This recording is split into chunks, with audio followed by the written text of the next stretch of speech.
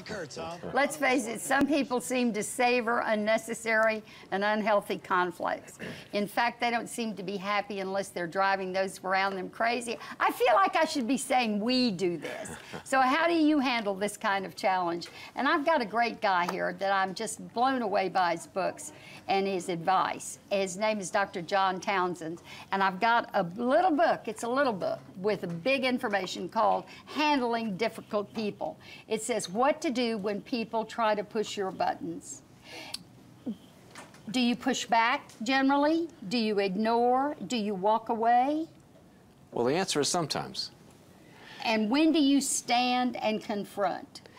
Well, basically, when you've got somebody who's somewhat difficult, you know, maybe they're pushy or maybe they're manipulative or defensive, you always start off with some vulnerability, like, this isn't working for me, can we have another solution? But there are some people that the only answer you have for them is lawyers, guns, and money. So you do believe that you sometimes have to stand up? Absolutely. Well, I'm glad to hear that, because we're in conflict, particularly if we're in the Christian mode or the religious mode, that we need to turn the other cheek, just accept, don't do that. And you're saying it's okay, stand up for yourself. Well, there's turn the other cheek and all that, but those aren't the only verses in the Bible. There's also let your yes be yes and your no be no, and shake the dust off your sandals too.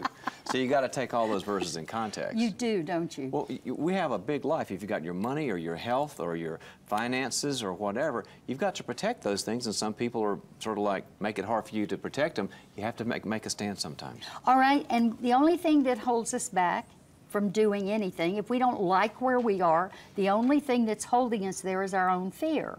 How do we overcome that? Well, you got to determine the fear. There are basically three fears that keep us not responding well to difficult people. One is the fear that we'll lose the relationship. Yes. If I don't give you the cookies, or if I don't, give you the money you need or the time you need, you're going to pull away from me. Now, what that means is we can't be over-dependent on any one person. Everybody's got to have their own life team. So if one person bails on you, you got some other people that'll support you. The second fear is the fear that they'll get angry at you. We call that conflict avoidant in psychology. If you're conflict avoidant, people can sort of lasso you when they're mad, and then you kind of do whatever they say because you don't want to experience their anger. You've got to be able to handle people's anger and not take it personally.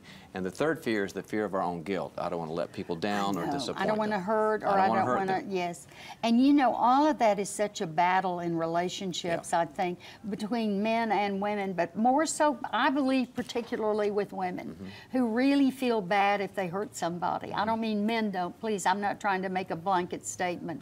But there just comes a point when you say, okay, why am I taking this? I'm taking this because I'm afraid I'll be left. Well, what'll happen if you are? Well, then I won't be able to support myself. Well, then, and we go to, do we have to confront our worst fear and then decide that we can do it? Well, you really do. And you made a good point earlier about that person that said, well, I don't want to hurt anybody. You know what?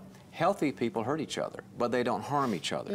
We're supposed to confront each other and say, you were 45 minutes late to the meeting. That's hard. Well, you might hurt somebody's feeling, but you might be saving the company.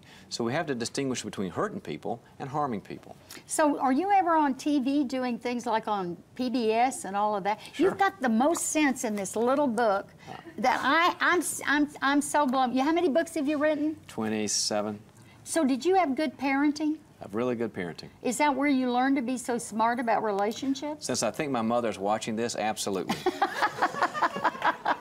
Head to drtownsend.com for details on how to pick up a copy of this book, Handling Difficult People. I'll tell you, it is so worth the read. And can we buy it at any bookstore? Or Amazon. Or Amazon. Thank you. Will you come again when you come to Dallas? And we'll pick another topic, because you sure have helped me a lot. I'm going to go home and beat up my husband.